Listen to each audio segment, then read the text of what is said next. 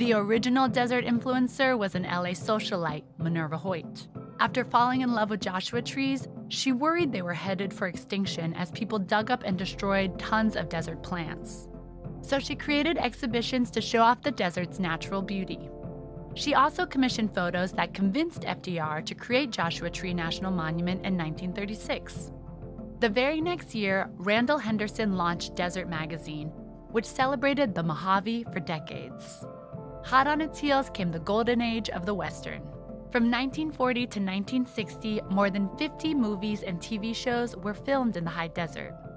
But it was the instant camera that first allowed travelers to document and share their images in a heartbeat. And while the technology has changed, one thing hasn't: the desire for that famous desert backdrop.